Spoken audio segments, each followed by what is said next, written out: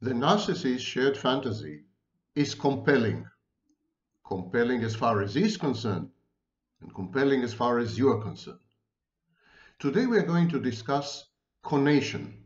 Conation is a psychological mechanism behind the narcissist's unwavering conviction that the shared fantasy is not a fantasy, that it's real, and that the idealized version of you that he has lodged in his mind is equally veracious, equally real.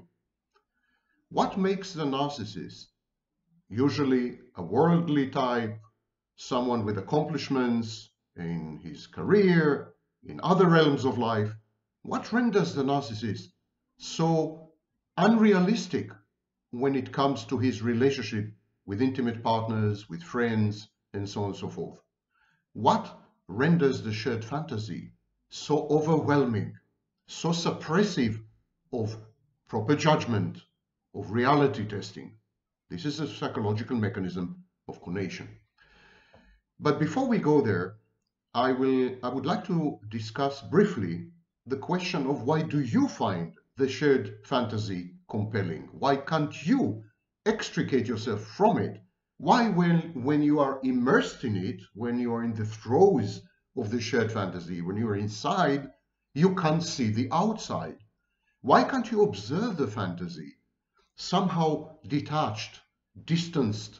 Why are you unable to render an objective judgment of the shared fantasy? Why don't you realize it's a fantasy? What happens? What is happening to you when you're exposed to the narcissist conation? So this is known as the base rate fallacy. This base rate fallacy is very misunderstood. At its foundation, the base rate fallacy simply states that people are going to prefer their own prejudices, biases, and personal experience to facts, to science, to reality. So when people are confronted with hard facts, the base rate, and this conflicts with their personal experience, they're going to prefer their personal experience, the latest events in their lives, their prejudices, their biases, their discriminatory attitudes, their exposure to influences, and so on and so forth. So this is the base rate fallacy, very simplified, very made colloquial. It's far more complex than this. But at the essence, at the core, this is what it is. Now, here's the thing. We tend to believe people. There is an implicit bias in all of us, by the way, to trust that people are telling the truth. Now, I know that many of you are going to rebel against this and say, it's not true. I have critical thinking. I have my thinking cap on. I never trust people. I always judge. I always criticize. I always analyze. And I always come up with my own conclusions. I'm a free thinker and an independent one. Yes, yes, yes. We've heard it all before. There is an implicit bias. Basically, we trust most people most of the time.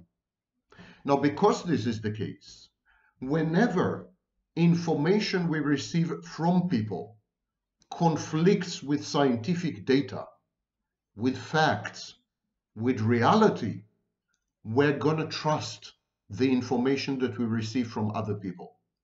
We're going to distrust science. We're going to distrust authority and expertise. We're going to distrust reality. We're going to trust our personal exposure to other people's opinions, reviews, and judgments, because we accept other people as truth tellers, and then we appropriate the information that they give us, and it becomes our information. Their biases become our biases. Their prejudices become our prejudices. Their beliefs and attitudes become our beliefs and attitudes. And whenever they conflict with the facts, with reality, and with data, hard data, we would reject reality. We would reject data. We would reject information, countervailing information. We would stick to what we know best. And what we know best is our personal experience as shaped by events and by other people. That is why we are gullible. That is why anywhere between 90 and 95% of the time, we believe and we trust information that we receive uncritically, without bothering to verify, to cross-check, and to analyze it. That's a fact. Now, because this is the case, the shared fantasy is easy to fall for. You fall for the narcissist and for his fantasy because of this implicit bias, the belief that the narcissist, like everyone else, is telling you the truth, that his way of looking at the world, his prejudices, his biases, his convictions, his beliefs, his attitudes are okay, they are veracious, they're truthful, so you adopt them. You adopt them because you want to please the narcissist, because you want to conform to his worldview, and also because you want to sustain and buttress the way he sees you, which is idealized and flattering and satisfactory. Dopamine, there's a dopamine rush there. So you adopt the narcissist's world, the narcissist's mind, and then it becomes yours. And because it becomes yours, you deny reality. You reject data and hard facts. You become angry at people. You're infuriated by people who are trying to expose the narcissist to you, who are trying to convince you that you're trapped, that you should exit, that you should go no contact, abandon the narcissist. You defend the narcissist and the shared fantasy and yourself in the shared fantasy ferociously. It becomes a cult. Cults are based on this extension of the base rate fallacy. We believe what we are told, then it becomes our conviction, we appropriate it, and then we reject reality and data. So this is your part in the shared fantasy. What about the narcissist part? How does a narcissist convince himself that the shared fantasy is real, that his grandiose self-perception and self-image are nothing but the truth? How does the narcissist, who otherwise is very analytical, possibly an accomplished scientist or an intellectual or a teacher or whatever, how does a narcissist fall for such infantile, immature concoctions, narratives, paracosms? How does this happen? The narcissist uses something known as conation. And apropos narcissist, my name is Sam Vaknin. I'm the author of Malignant Self-Love, Narcissism Revisited, a former visiting professor of psychology in Southern Federal University, Russia, and currently on the faculty of CIAPS, Commonwealth Institute for Advanced Professional Studies, Cambridge, United Kingdom, Toronto, Canada, and the inevitable outreach campus in Lagos, Nigeria. And from Lagos, Nigeria to Conation. The narcissist, exactly like you, is addicted to the shared fantasy. He much prefers the shared fantasy to reality. He experiences extremely powerful pseudo-emotions. In a minute I will explain why these are pseudo-emotions and not real emotions. But the narcissist interprets these internal vicissitudes, these tidal waves and forces, this tsunami that threatens to drown him. The narcissist interprets all these as desire, as love, as limerence, as infatuation, or at the very minimum, as lust. The narcissist asks himself, what is happening to me? Why am I so addicted to her presence? Why do I so crave his company? And he says to himself, probably it's because I'm a friend and I love my friend, or I'm in love with my new partner, or I desire her, or I lust for her, etc. These are all labels.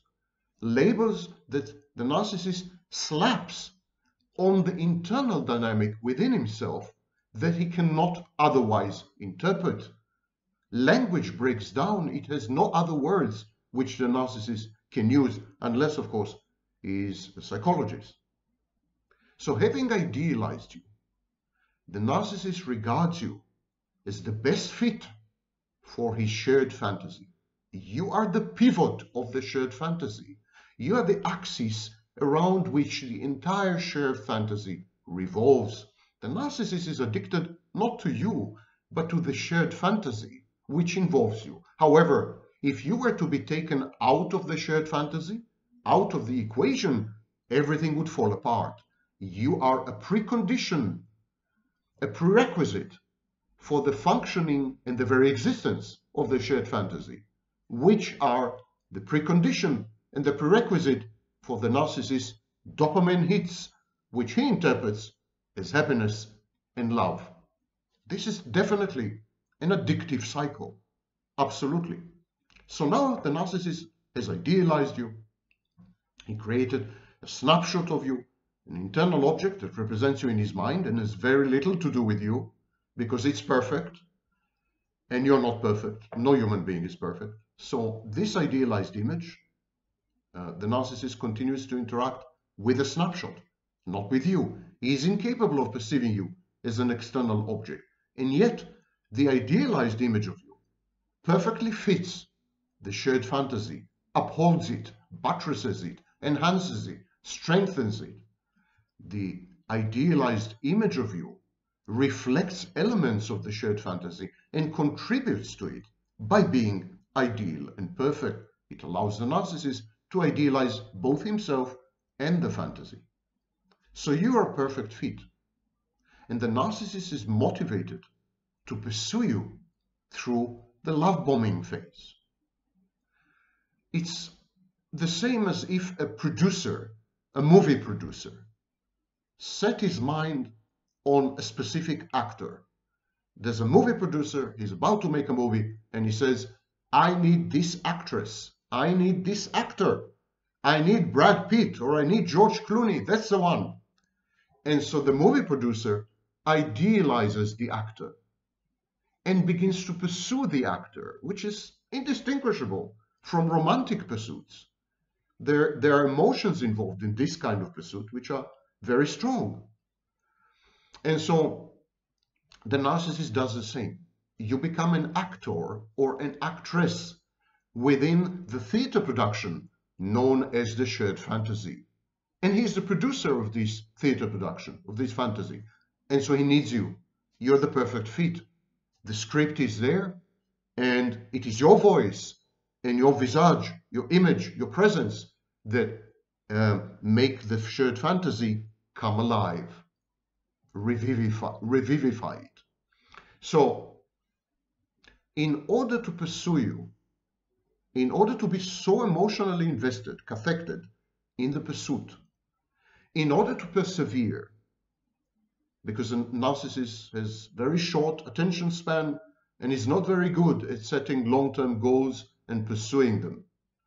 In order to do all this, in order to transform himself into a hard-working man on an assignment or a task which he must accomplish, this is the task of co-opting you into the shared fantasy, introducing you into his trap, trapping you and trapping you. So in order to do all this, the narcissist uses something known as conation. So love bombing and idealization are the conative phase of the shared fantasy. What the hell is conation? Conation is the third element in the mind. We have emotion, we have cognition, and we have conation. Conation is a fancy word for goal-directed, attitudinal will or volition. It is whatever drives people to act, to accomplish, to strive, to overcome hurdles, to aspire, even if it's against all odds. Whatever drives us is conation.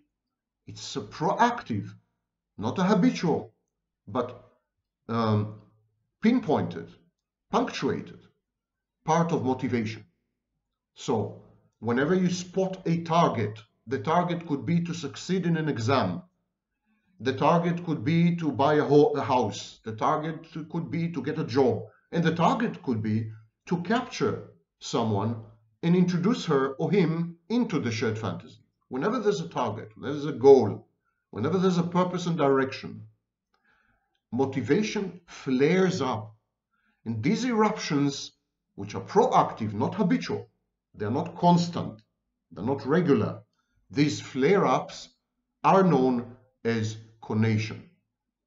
Now, conation is a part of motivation that connects knowledge, affect, drives, desires, and instincts with behavior. So this is the glue that holds everything internal together and transforms the internality, the interiority, into action.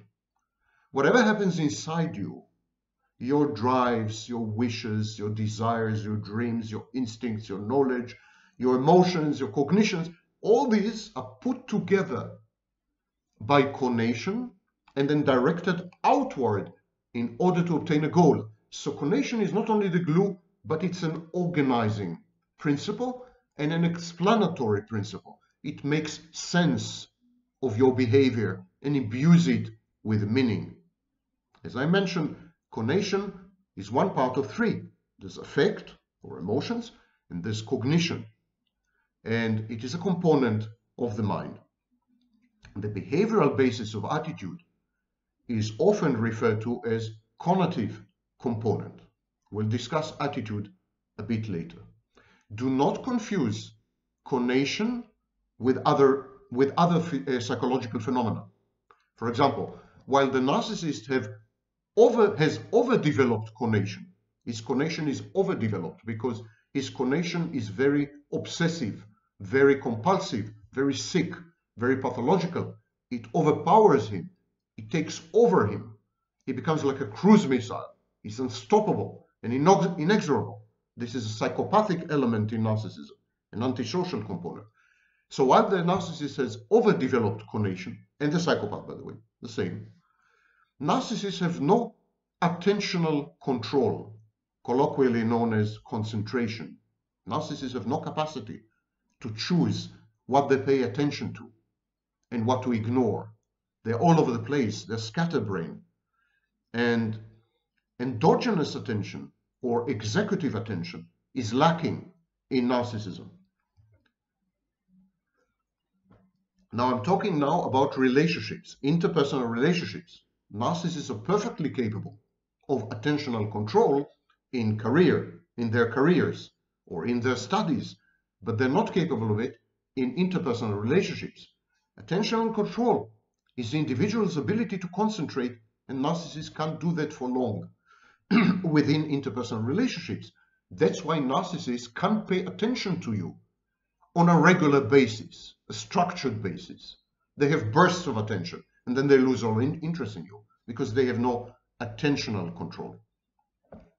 Similarly, narcissists are not determined and ironically not ambitious. When a narcissist appears to be ambitious, usually it's a psychopathic or malignant narcissist. Ambitiousness, especially ruthless ambitiousness, callous ambitiousness, is a psychopath's trait. Narcissists are indolent, they're lazy, they're entitled. They don't work hard, they don't study hard. They believe they are entitled to special treatment and to accomplishments incommensurate with any investment in study or work. So they don't have determination, they don't have ambition. Determination is a positive, possibly emotion. Some laymen and scholars say that determination is an emotion. I don't think so, but some do. So determination is a positive aspect, positive feeling that promotes persevering towards a difficult goal in spite of obstacles. It is determination that allows us to overcome and then become. Determination occurs prior to goal attainment and motivates behavior that will help to achieve the goal. And so people consider determination, as I said, an emotion. It's not just a cognitive state. It has an affective correlate, an affective component. And of course, the determination crucially depends on conation. Now, challenge enthusiasm, anticipatory enthusiasm, these are other names for determination. And while determination crucially relies on conation for its fulfillment, you could have conation without determination. So you could have a diffuse sense, I want to accomplish this. I want to own this person. I want her to be in my shared fantasy. I want to control her. I want to internalize her. I want to do something. This is conation, but the determination is missing, and the attentional focus or attentional control are missing. So the conation in the case of narcissism is like a raw force, an undirected, more like an explosion, more like a light bulb rather than a laser light. Still, conation in narcissism is very powerful, much more powerful than in healthy people, as I've explained before. Now, the narcissist is impelled and compelled by conation to work. In order to construct the shared fantasy and then convert someone into the shared fantasy and introduce her into the confines and the boundaries of this trap known as the shared fantasy, you have to invest effort. You have to work. And narcissists hate to work. They feel entitled. So gradually narcissists begin to resent the conative phase. They become very frustrated by the need to invest, to commit, and to be present just in order to accomplish a goal. So when the narcissist sees you, he idealizes you. He then internalizes the idealized image of you, the snapshot. And then it's as if just by virtue of having love-bombed you and having idealized you, you owe him allegiance and affiliation. The narcissist regards love-bombing and idealization as huge gifts. And now you are in his debt. You owe him. You should reciprocate. You should reciprocate by becoming a figment and an element and a component of his shared fantasy. Narcissists resent, they're very angry when they realize that they have to continue to flirt with you, to court you, to show interest in you, to take you out, to cater to your needs, to listen to you, to take into account your wishes and dreams and priorities and preferences, to somehow accommodate themselves to your independence and agency. They hate all this. They hate all this vehemently. They're frustrated, and this resentment and frustration lead to aggression, narcissistic abuse. And then the stage is set for your devaluation. Conation, therefore, has a double function in the narcissist shared fantasy. Number one, to motivate the narcissist to develop goals and the attitudes that lead to goal attainment. So conation drives the narcissist to somehow co-opt you, subvert you, and introduce you into the shared fantasy. Conation is energy. Think of it as energy, mental energy. In this sense, conation is closely affiliated with cathexis. It may be the precondition for cathexis, will or volition, volitional precondition. So this is the first function, to give the narcissist enough energy to build the shared fantasy and introduce you into it. The second function of conation is to bring about the devaluation phase. Remember, the sole function of the shared fantasy is to convert you into a maternal figure, a mother, a new mother, and then separate from you and become an individual. Reenact the early childhood conflicts of the narcissist. So, conation is built into the shared fantasy as a feature, not a bug. And conation drives the narcissist to frustration, to aggression, to resentment, and to hatred of you. You force him to work hard.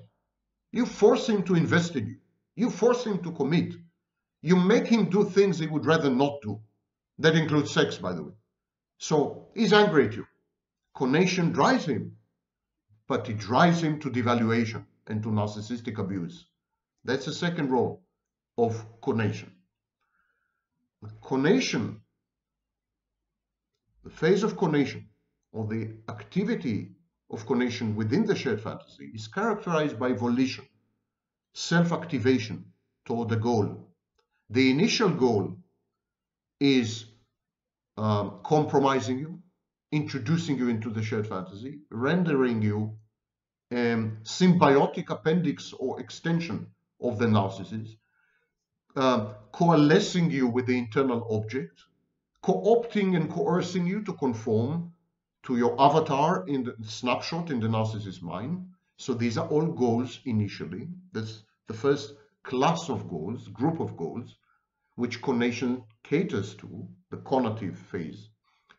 And then the next goal is narcissistic abuse and devaluation, because that's a precondition for separation. So conation is the engine behind love bombing and idealization, and also behind narcissistic abuse and devaluation. This is what confuses the victims no end, because it's the same energy, just transformed from extremely positive, ideal, out of this world fantasy, Disneyland, into a nightmare, hellscape, you know? And it's the same energy. So the victims are very confused. The transition seems to be surrealistic, insane, doesn't have any rhyme or reason or logic to it. And the energy seems to be the same. The narcissist pursues you, idealizes you, love bombs you with the same vehemence that he abuses you and hates you and rejects you and resents you and discards you and devalues you. Same energy, same intensity, same presence of mind, same goal orientation, same everything. And that's extremely confusing, because conation is the common foundation. And yet the manifestations of this common foundation are diametrically opposed. Now, there's a theory known as bases, plural, of attitudes, or bases of attitude. The type of information from which an attitude is derived is known as a base of attitude. Traditionally, scholars have distinguished between three bases, three types, three categories of bases. There was the affective base, or affective basis, and that's emotions, feelings, even moods that are associated with the object of the attitude object. And then there was the cognitive basis, beliefs about evaluative attitudes associated with the attitude object. And then there was a behavioral basis, responses, past behaviors, future intentions associated with the attitude object. So these are the components of attitude. It's a tripartite model of attitudes. It's a theory of attitude structure that proposes that an attitude is based on or consists of affective, cognitive, and behavioral components.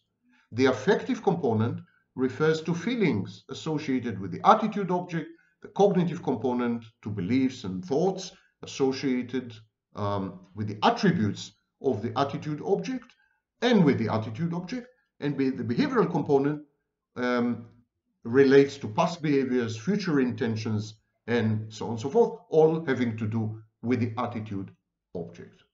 And this is, of course, when there's a breakdown in narcissism, because the affective component is missing. There's a cognitive component and behavioral component. And in lieu of the affective component, there's a conative component. So whereas in healthy people, we have a combination of affect, cognition, and behavior, in the narcissist, we have a combination of conation, cognition, and behavior. Affect, cognition, and behavior in healthy people. Conation, cognition, and behavior in narcissists. And this, of course, is what drives the narcissist to be obsessed with the shared fantasy, its formation, and the exact partner, the right partner, the perfect partner for the shared fantasy, which is you, idealized and love bombed. And then the same conation, the same energy drives a narcissist to resent you because you keep frustrating him. You keep frustrating him by making demands, or by being independent, or just by being there, unable to somehow resolve his internal conflicts, helpless in the face of the enormity of the narcissistic debacle. So whatever the case may be, he's driven to abuse and to devaluation, which also rely on conation. Now, in healthy people, emotions are both regulated and regulatory. Emotions regulate us. So, for example, if I love someone, no matter how angry and frustrated I am with that person, I would still not abuse them because I love them. Love, therefore, which is an emotion, complex emotion, compound emotion, love regulates and controls my behavior, serves as an inhibitory factor, inhibits my behavior. So, because I love, I'm not going to attack you. Because I love, I'm not going to abuse you. Because I love, I'm not going to be aggressive. Because I love you. Narcissists don't have emotions. So this regulatory element is missing. And their cognition is distorted and compromised by their grandiosity and entitlement. So they don't have the two core regulatory mechanisms, emotional regulation and cognitive regulation. And so they become dysregulated. Narcissistic abuse is a form of acting out. It's dysregulation. It's not emotional dysregulation, because unlike borderlines, narcissists are incapable of positive emotions. So it's not exactly emotional dysregulation. I would call it systemic dysregulation. Everything is dysregulated. Everything is shaking and quaking. It's like living on top of a fault line, active fault line, with constant tremors, earthquakes, tremblers, and twisters. That's how it feels when you're with a narcissist, because his totality is dysregulated. And everything that could have stood at the breach, everything that could have helped him to control himself, to regulate himself, and so on, is missing. Simply missing. Conation is a dysregulatory force. Conation encourages, fosters, and genders dysregulation, because it is only when you are out of equilibrium, out of balance, that you pursue a goal. When you want something, it's because you miss something. When you want to eat, it's because you're hungry. When you want to drink, it's because you're thirsty. When you want to have sex, it's because you don't have sex. So volition, will, is about not having something and feeling bad about it. About want. Wanting in English also means missing something, deficiency. So wanting is about not having something and wanting it. And so conation is built to dysregulate you. It causes you to lose equilibrium, to lose balance, to lose stability, to lose internal regulation. It causes you to move. You're static, you're content, and suddenly you're not. Conation forces you to move forward, to pursue goals, to invest, to commit, to act, to work, to study, to do things. Conation is disequilibrium, out of balance in a positive way. The narcissist, conation is not controlled or not aligned with emotions and cognitions. So it's out of control. It's insane. It's dysregulated to the maximum, which causes, of course, aggression, frustration, and finally, devaluation and discard. Edward Boring, yeah, I'm kidding you not, his name was Boring. Edwin Boring, I'm sorry. Edwin Boring published a book in 1929, titled Experimental Psychology. And in this book, he referred to another psychologist by the name of James Ward, W-A-R-D. It was James Ward who first introduced the tripartite model of emotion, cognition, and conation. And George Stout expanded this model and created something called a doctrine, George Stout's famous doctrine. Stout divided the mind into cognition, desire, which is another name for conation, and feeling. But actually, they were all preceded by another guy, Immanuel Kant, a famous schizoid, one of the greatest philosophers in history, despite his name, Kant. Don't hold it against him. And he suggested, I think he was the first to describe conation, actually. Anyhow, so conation was a philosophical concept long before psychology has ever appeared on the scene. For a very long time, by the way, psychology was a branch of philosophy. So in the philosophy of mind, conation refers to the ability to apply intellectual energy to a task in order to achieve the completion of the task or to reach some kind of solution. And in the philosophy of mind, conation and motivation are pretty indistinguishable. The ability to focus and to maintain persistent effort is conation, and it is driven by motivation. It's very unclear in the philosophy of mind. It seems to be the same, basically the same concept. Now, there's been a very famous study by Reitan and Wolfson, and there's a link, there's a list of literature in the description of the video. Reitan and Wolfson were neuropsychologists, and they looked at the performance of specific tasks, which were required, as they put it, required some conative ability. They published a study in the year 2000, and they reached an amazing conclusion, which I fully concur with. Conation, which has been a neglected dimension of behavior in neuropsychological assessment, may be the missing link between cognitive ability and prediction of performance capabilities in everyday life. Conation, therefore, as far as they're concerned, is the bridge between cognition and action, cognition and behavior, cognition and performance. The bridge connecting all these is conation. It's a very, very fundamental force within the mind. In the case of the narcissist, like everything else, conation has gone awry, is out of control, is dysregulated. And this is all linked to what is known as doxastic attitudes. Doxastic attitudes. Doxastic attitudes are epistemic attitudes.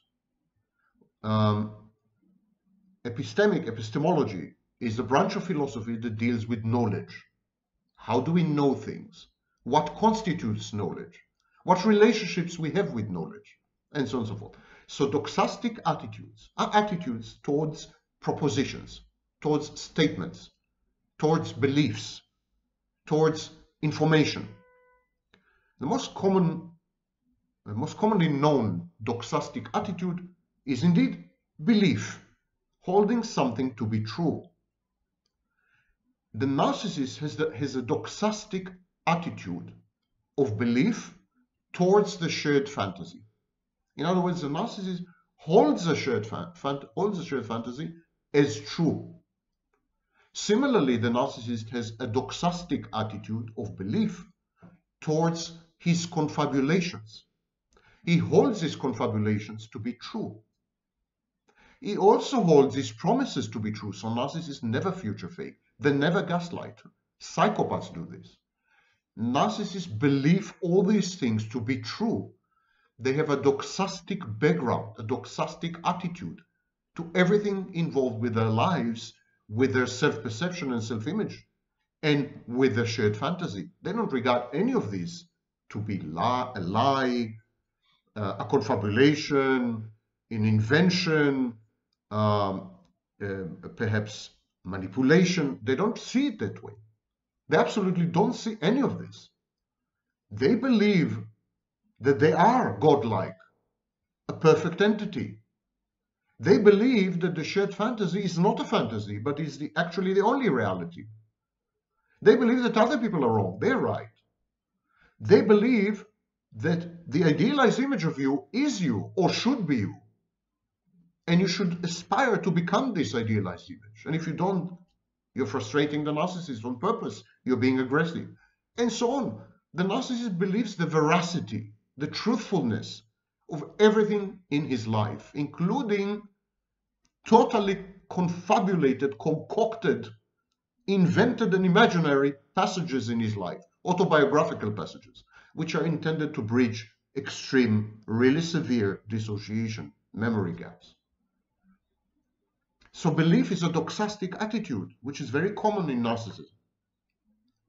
Holding something to be false is known as a doxastic attitude of disbelief. And then you can also suspend judgment, withholding belief or disbelief, withholding assent to a proposition without judging it to be true or to be false.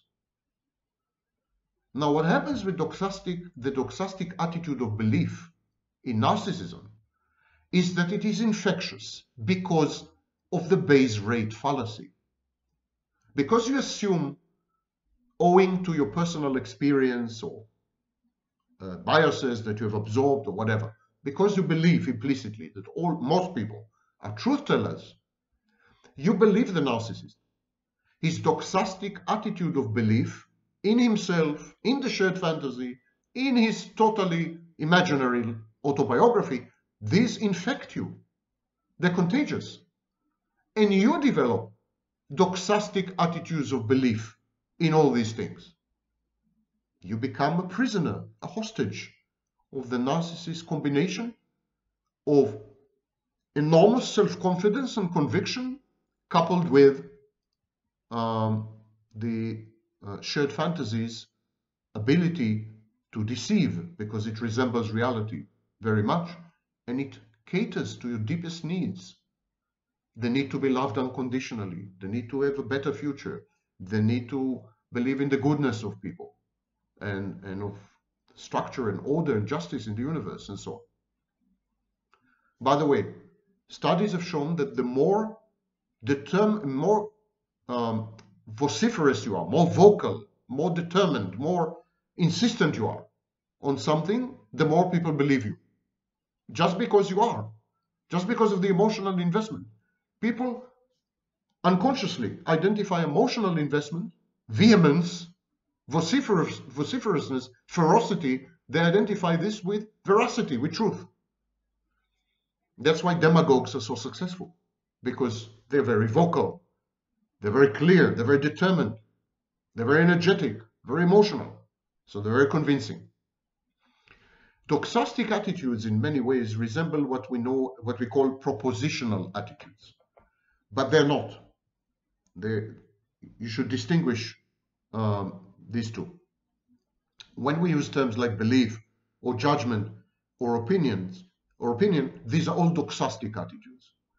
So doxastic attitudes can also refer to states sufficiently similar to beliefs, such as psychological certainty, credibility or credence, and so on and so forth. The narcissist makes use of conation, of doxastic belief, to end of the base rate fallacy, to trap you, to lure you into the shared fantasy, and then it's very difficult to extricate yourself. It's like buyer's remorse. You have led yourself into the situation.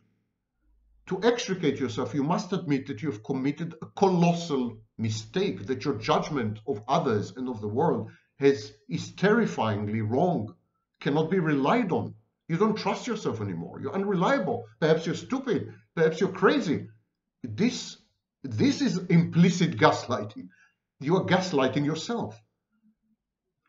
Doxastic voluntarism is a philosophical view that people choose their own beliefs.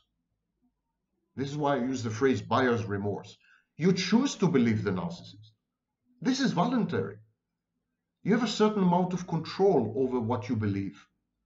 You choose whether or not to believe something. Numerous studies have shown this. This is the orthodoxy. This is common knowledge in psychology. Beliefs are not just formed somehow out of thin air. They reflect choices and decisions and selections, including mate selection and the beliefs you have about your mate. And this philosophical view of doxastic voluntarism is derived from a branch of logic known as doxastic logic. And we'll not go into it right now. It's not a lecture about philosophy. Doxastic voluntarism claims that each human agent is the author of their own beliefs. And it creates an ethics of belief. Because you author your beliefs, because you are the writer, you are the creator of your own beliefs, you do bear responsibility. You do have a contribution.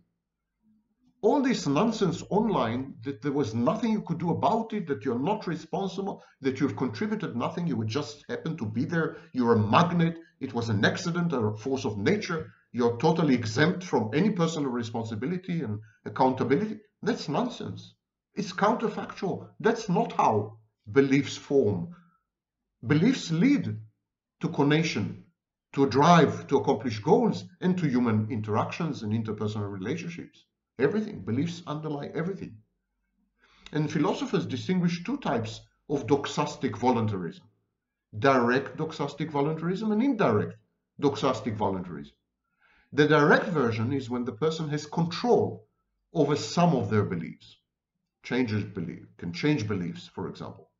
And indirect doxastic voluntarism is when you have unintended control. You can control intermediate actions. And so through these intermediate actions, you can control some of your beliefs, but not all of them.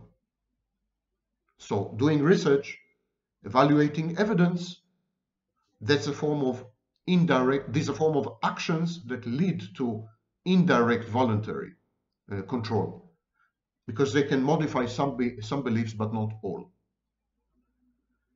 Now, direct voluntary control refers to acts which are such that if a person chooses to perform them, they happen immediately. So you have direct voluntary control over whether you contemplate the shared fantasy and the narcissist and his life and his claims and his promises. You have direct voluntary control over this. If you decline to do this, if you ignore, if you deny, if you repress, it's your fault, 100% your fault, not the narcissist. Similarly, you have indirect voluntary control, acts which are such that although a person lacks direct voluntary control over them, they can cause this to happen if they choose to perform some other intermediate actions. In other words, indirect voluntary control is when you act in ways that empower you later to act directly. You go in a roundabout manner. You empower yourself indirectly. So now, this of course leads to the distinction between direct doxastic voluntarism, which claims that people have direct voluntary control over at least some of their beliefs, and indirect doxastic voluntarism, which supposes that people have indirect voluntary control over some of their beliefs by conducting intermediate steps such as research. So the narcissist conation drives both of you into the shared fantasy. It then leads to narcissistic abuse and devaluation. But you contribute to all this. You contribute to all this because you need the shared fantasy as badly as a narcissist does. That's why it's called shared. You share in all this. It takes two to tango. You have equal contribution. Equal contribution, I'm sorry. It's very unpopular to say this. And so you need to sit back, revise and review everything you've thought about yourself, about the narcissist, about your relationship, about your hopes, about your dreams, common plans, and so on and so forth. And ask yourself, to what extent to what extent had my need to believe the base rate fallacy and my need to evade reality, to what extent these have contributed to my relationship with the narcissist. Few narcissists put a gun to your head. They present you with an option. They present you with a script, the scenario, with a narrative, with a piece of fiction. That you choose to become a protagonist in the narcissist literature is entirely your choice.